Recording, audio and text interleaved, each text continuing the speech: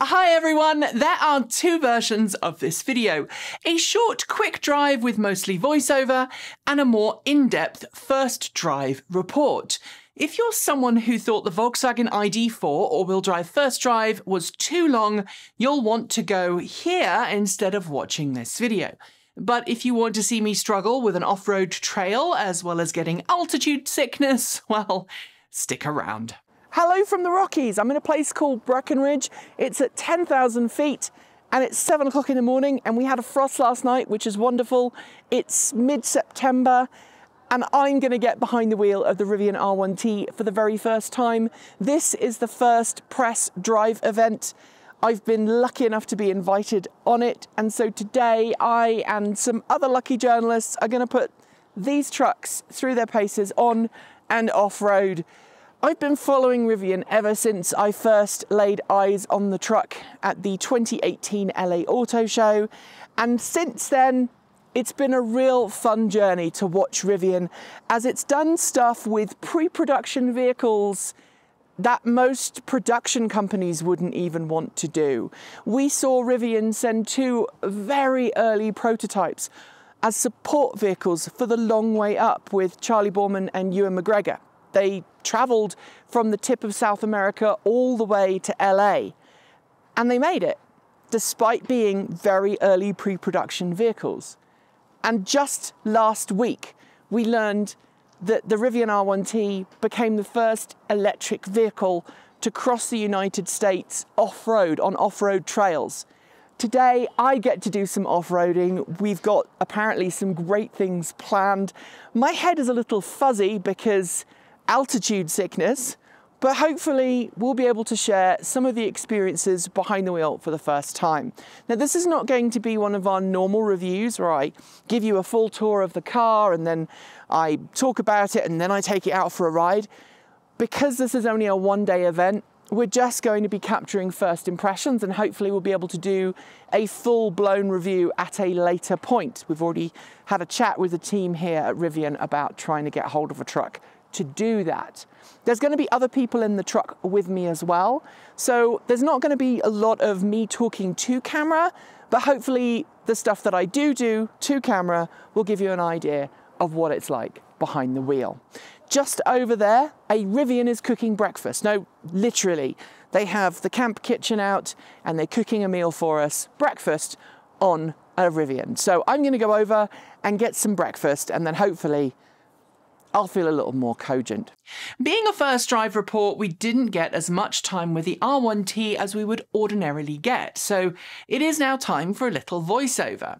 Unlike most media launches where you get to spend a few hours driving a new vehicle on paved public highways, the focus of Rivian's event was its off-road capability.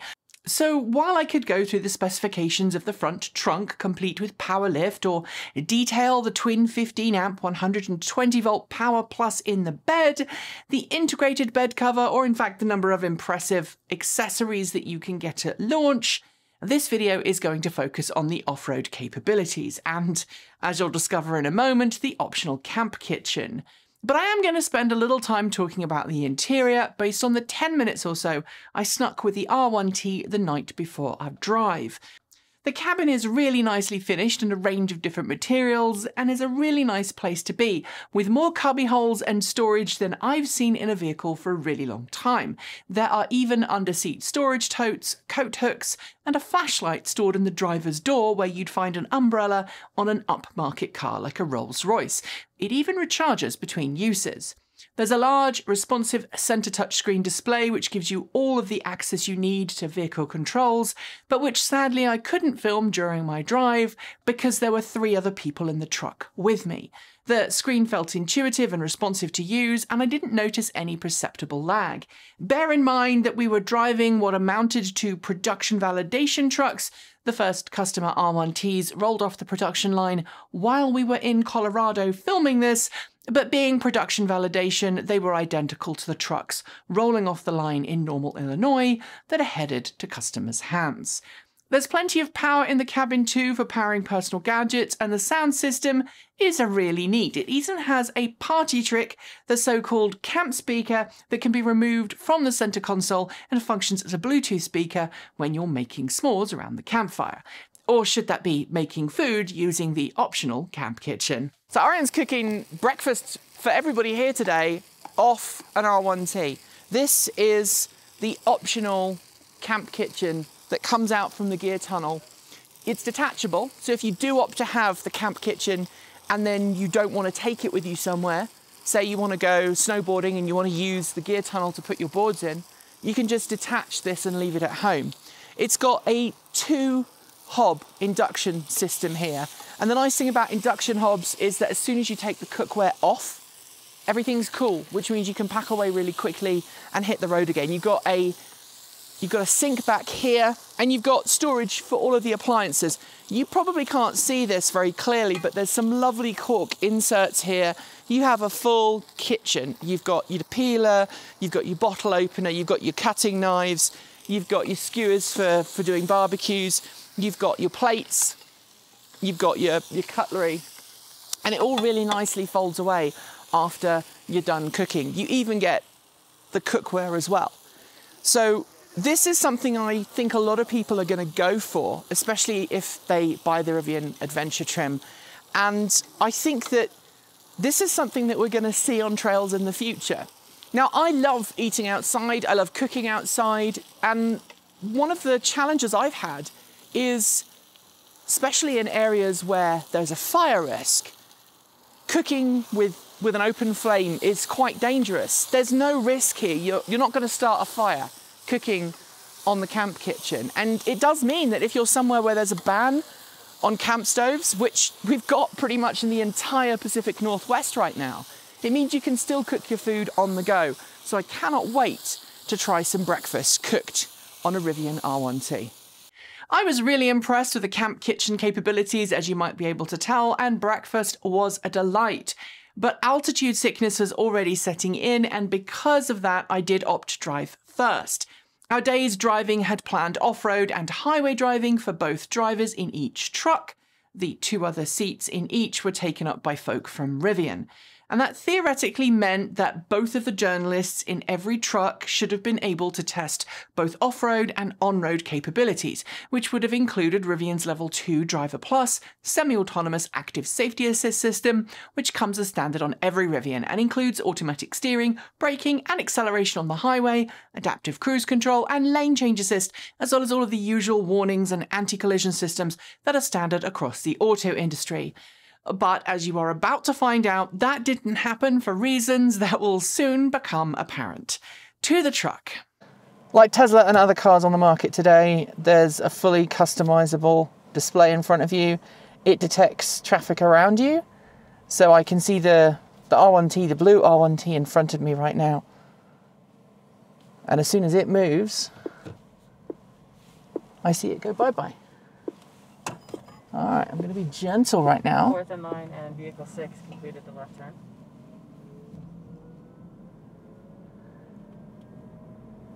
Now there's an assistive technology on the steering, but it's very subtle. You can feel it kind of wanting to keep you on the straight and narrow. It's a decent amount of feedback. It doesn't feel too heavy, and it doesn't feel too floppy. One of the things that's just grabbed me coming around that corner is I wish the seats had a little bit more lateral support. Feel a little bit soft there. It might be because of the lumbar adjustment, so let me change that. There we go. Now I've got a lot more in the way of support. Yeah, that's better. So at the moment we're driving on road. We've got an 11.5-inch ride height. If you're on the freeway and you're doing kind of the super efficient mode, you go into conserve mode and it actually drops the suspension a little bit. We were being told yesterday there's actually 2 different suspension systems. So there's a hydraulic suspension system, which helps the car just settle itself in terms of pitch. And then you've got an air suspension system, which is the adjustable one that helps you give that extra ride height when you're off-roading. Right now, 11.5 inches for a road like this is perfect. We can actually increase that, and we will increase that when we go into off-road mode. In terms of modes, you've currently got an all-purpose mode, which is what we're in right now. You've got a sport mode if you want to remap that throttle to give you a little bit of extra oomph. The conserve mode, which, as I said previously, is about eking out your battery and getting as much range as you possibly can from the battery pack. You've got a towing mode, which obviously is designed to make sure that you can tow something. And then you've got the off-road mode, which is what we're going to be making use of today. The Adventure trim is available in a variety of different colours, interior and exterior. Yesterday we had a light interior with an ash wood effect dash. Today we've got a darker interior with kind of a camo green seats, which actually looks pretty good, especially with the dark wood here. You get ventilated and heated front seats, which is a nice touch, especially on a hot day. The rear gets heated seats, but they don't get ventilated seats. And the rear passengers also get their own touch screen, so they can adjust their own climate control.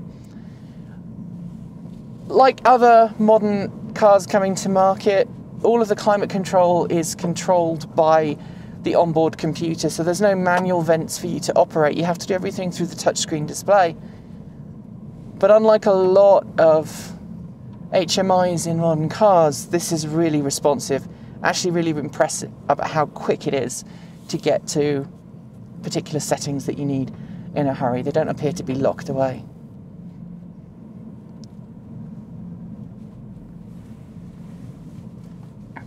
This is kind of one of those hard pack roads where we're starting to get onto a little bit of loose gravel. And everything feels pretty sure-footed right now. There's nothing that is making me feel particularly nervous.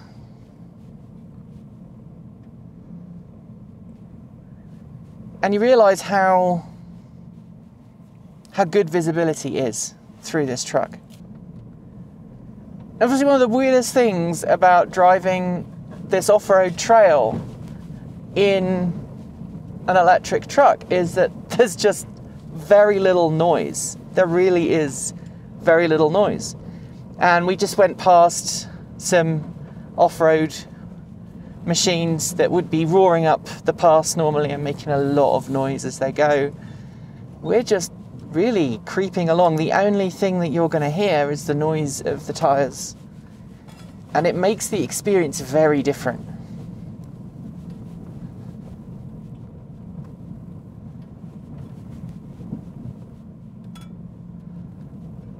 One of the things I'm really appreciating here is that there's very little in the way of upset from the steering. The steering geometry is very, very precise. I know where things are going.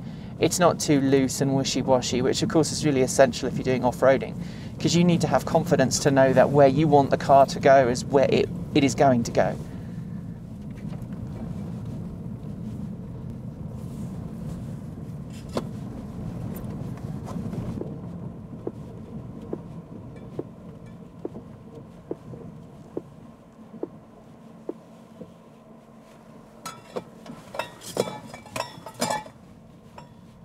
So I should point out at the moment we're still in all-purpose mode, and there's nothing here that's making me feel nervous about this trail.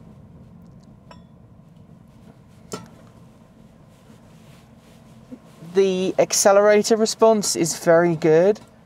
I can ease right back off and really creep the truck along, and there's nothing that's making me feel nervous. It's just steady and smooth. It's lovely. And you don't have to worry about gears either, which is the other thing. You know, normally when you're off-roading, you have to worry about what gear am I in? Am I in high? Am I in low? But right now it is very simple to off-road in the R1T. Being good trail stewards, we stopped to pick up an errant water bottle, and right now we're in hold, and it says release the brake first, but actually I was able to just creep away T6 on the move. and move forwards.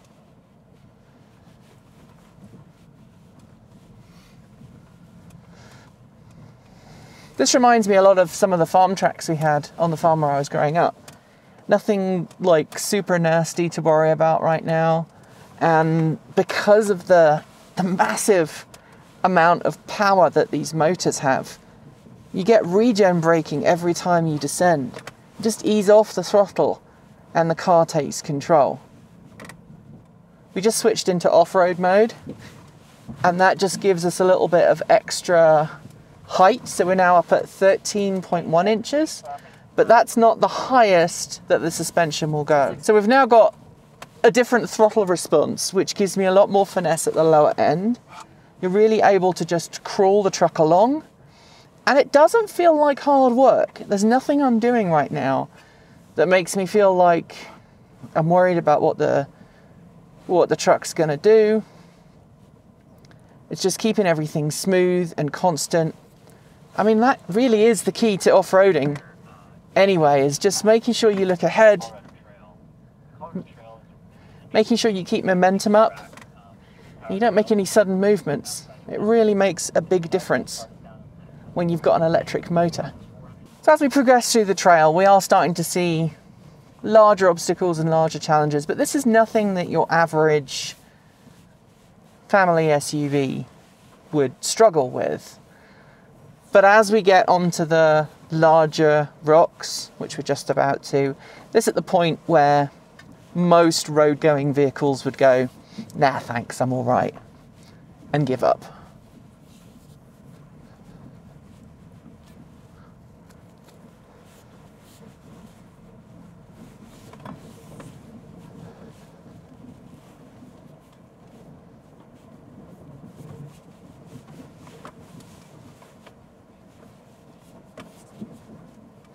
This is going to be our first big rock to go over. So just going to give it plenty of smooth power and off we go. Barely an inconvenience. Obviously we're driving the R1T, but the R1S is basically the SUV twin to this truck. So anything this can do, the R1S is also going to be able to do.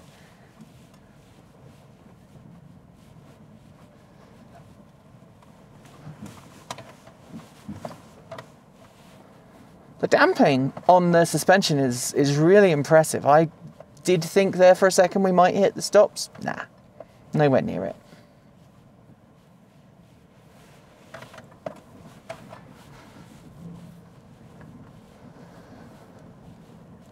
I've got to say that the ride through this is just pretty decent. It's better than I thought for a big vehicle with the weight this has got. It feels like a lighter vehicle.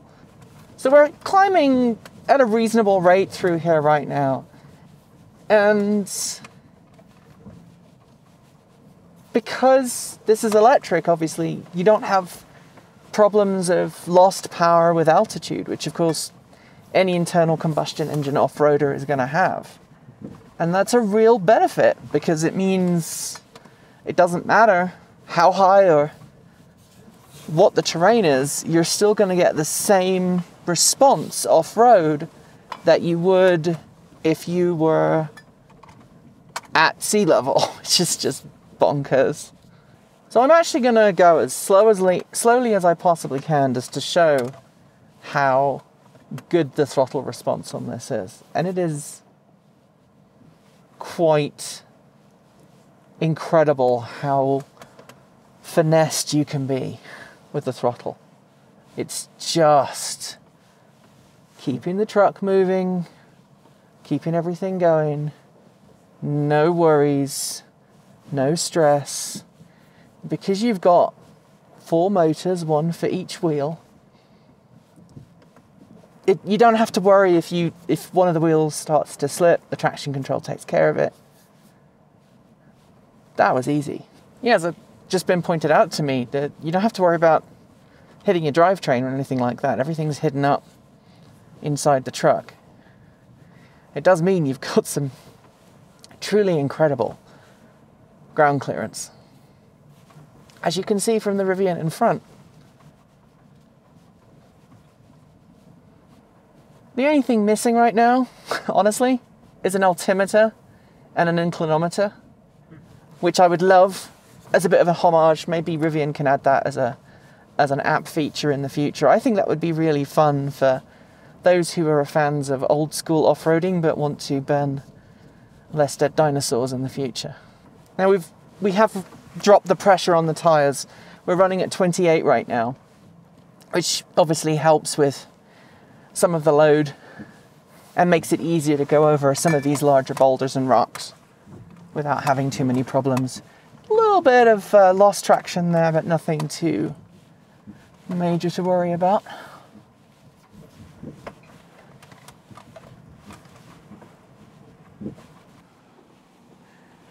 Alright, so this is our first bit of fording. It's not really anything to get excited about. It's just a few, maybe an inch of water if we're lucky.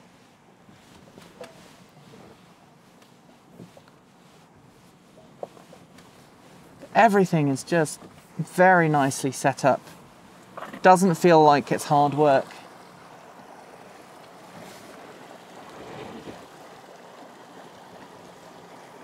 Okay. Let's give these guys a bit of action here.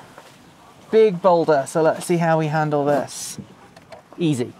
Not even a problem. So we're now kind of coming up this section and we're actually using the camera on the front of the R1T to see the trail ahead, and it's a really great way of seeing what's ahead and what we need to worry about. There's some big boulders that we need to be careful of as we go through here. And if you'll forgive me, I'm just going to concentrate on driving for a second. Oh, come on. Do you want to wipe the camera so I can get out? Cheers, man. T6 has micro hopping out, so you'll be able to film going through some of the features. Just a heads up to the crew. You gave me some? Yep. Maybe good a little too. Yeah, that's just what I was going to do. I was like, I'd rather... more preemptive. Yeah, Yeah. I'm being proactive. I appreciate your diligence. So we've just engaged rock crawl mode. And in rock crawl mode, the auto hold, which we've been able to make use of up to this point, doesn't work because that enables you to use 2 feet, so one on each pedal. And I've got to say that in rock crawl it really allows you to go a long way before you get your throttle to do anything, which means you can really finesse what's going on. Look at that articulation. That is awesome. Come on, baby.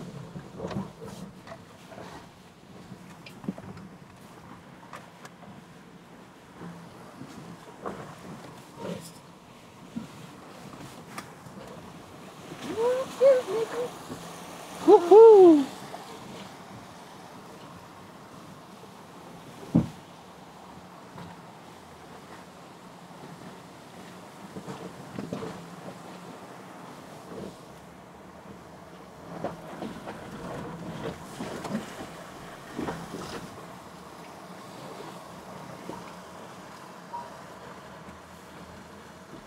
Fantastic job. A little to the left there. Little to the left? A little to the left. There you go. Keep it left as you go over that big rock right there. A little more to the left. A little more to the left. Come on. Come on, puppy. There you go. There you go. Oh. There we go. Yeah. Come on, girl. You can do it. By the time we had arrived at our first rest stop, essentially a chance to nip behind a bush for a quick pee, the altitude sickness I was suffering was getting pretty bad. If you've never had altitude sickness before, it's like a really bad hangover combined with a bad asthma attack. I couldn't think clearly and I was hydrating, taking on electrolytes, and liberally helping myself to emergency oxygen. I desperately wanted to continue and to tackle some tougher terrain, so I pushed on. So continuing up the trail, we had a bit of a biological break back there after doing some tougher climbing and going through a bit of a pass that we had to be spotted for. The rocks are getting larger and there's nothing so far that this truck hasn't handled with quite a lot of panache. It's It's lovely. Now, on a trail like this, the R1T does have some party tricks as well. You have a spare wheel hidden under the bed of the truck, and it's kept nice and clean, which is nice. And it's got a jack mode, so you can quite easily change a tyre on the trail. And you get a compressor with the truck that you can whip out and change the tyre pressure if you need to. So it's really built not just as a truck to handle your daily commute, but a truck that can handle your weekend fun as well. So just going to pause here when we get onto this flat bit and give some of the others a bit of space, because got a bit of a backlog here. Just listen. You can hear the water? Well, I can. You probably can't because you're listening through my microphone. But I can hear water. Smell the fresh air. Less oxygen than we would have at sea level, but never mind. But it's really beautiful. You can experience a whole lot more of the trail in this than you would if you had an engine running. So these mirror cameras that we've got on the side of the truck, really useful for seeing what's going on. And I've got the front camera up as well. It's a really good way of seeing what's coming and what's beside the truck, and it makes sure you don't ding the truck up as you're going through. And I got some larger ruts coming through here, so we're going to get to test some articulation. Let's see how we do. Get in that bit there. Avoid that boulder. Come on. Good girl. Come on. Thank you. Sorry, I repositioned my foot there at the wrong time. There we go. Nothing so far has felt particularly worrisome in terms of articulation. There's been plenty of suspension travel and we've not kind of reached the limit at any point. Now, I don't know if we've got any tabletopping on this trip at any point. I'd be interested to see how this balances. I guess we'll find out a bit later. So we're now going to do some really fun articulation tests. We're going through a bit of a valley here, and let's see how we can do with this climb. I'm not going to say a whole much because I'm going to be concentrating on driving. It's not a very long section, I can see, but let's see how we do.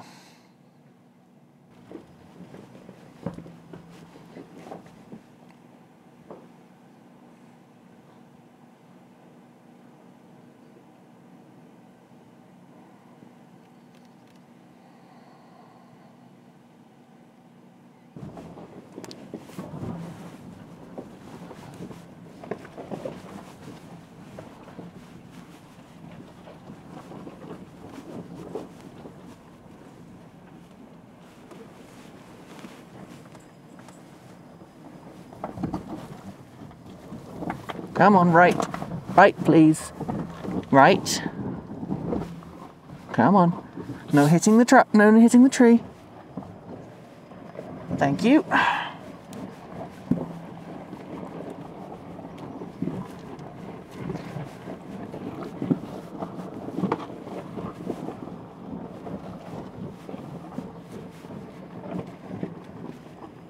There we go.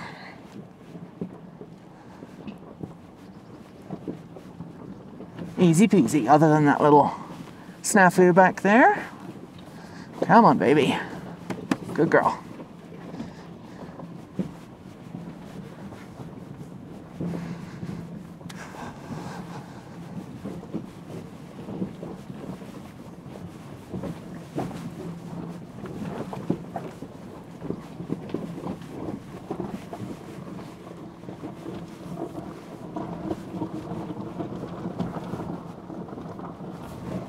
Come on, give me some grip.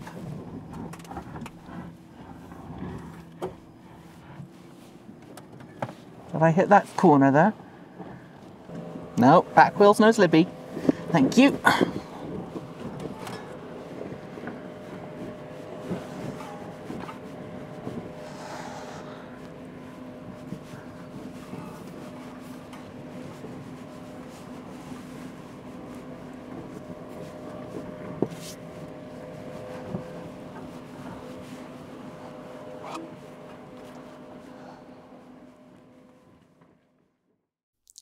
And that's where my driving ended. We'd reached our first driver swap point, and the idea was that I'd get to do some driving later on. After all, the Rivian R1T's massive 135 kilowatt-hour battery pack had more than enough range to do several hours of off-roading, as well as a road trip into Denver some 2 hours away.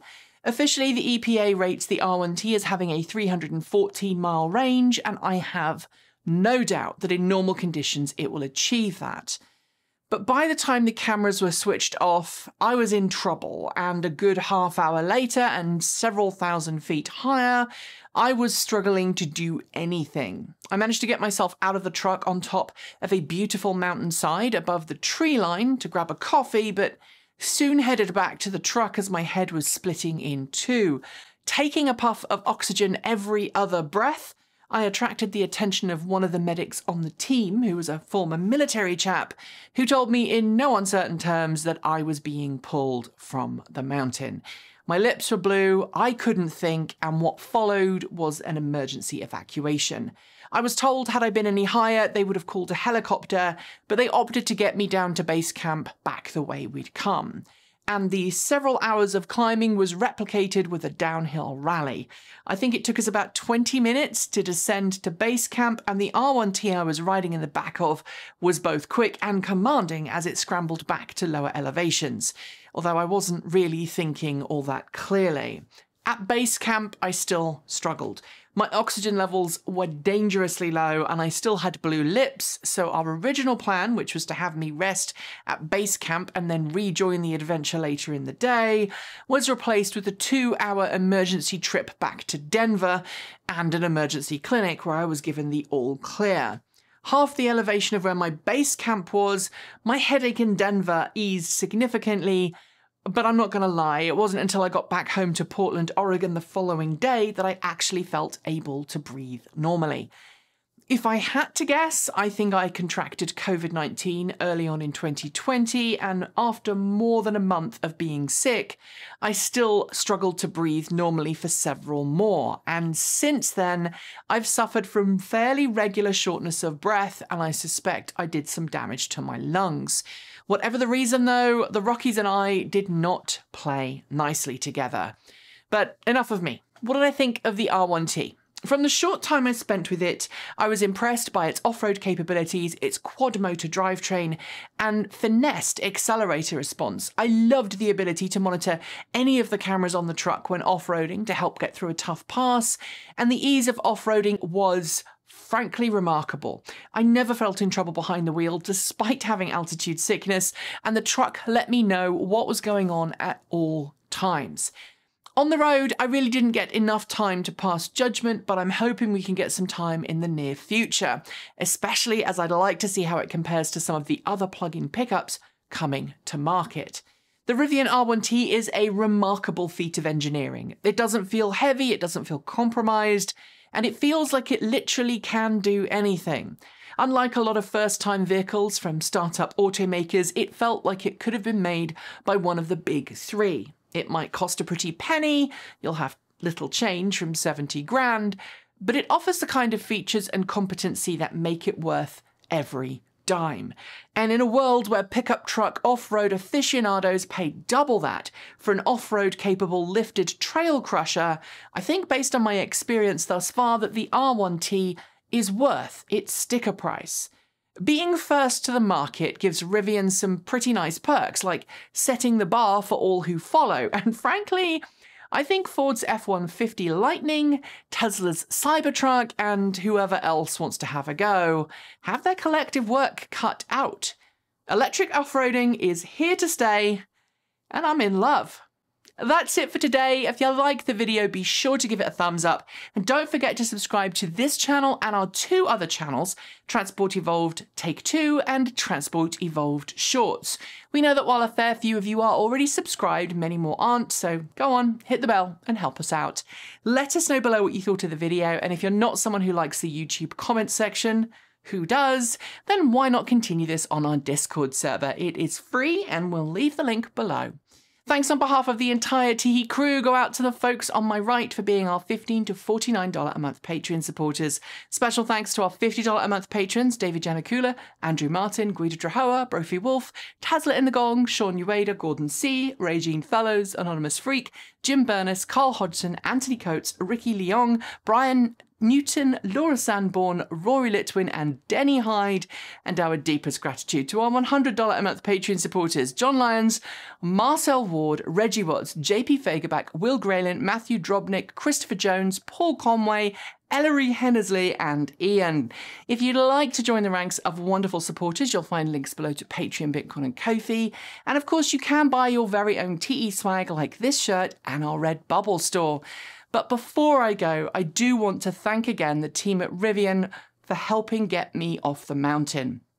It really did make me realise how important good, well-trained mountain rescue teams are, and I'm going to be donating some of my personal money to a mountain rescue charity of Rivian's choosing as a thank you to their team for literally saving my life.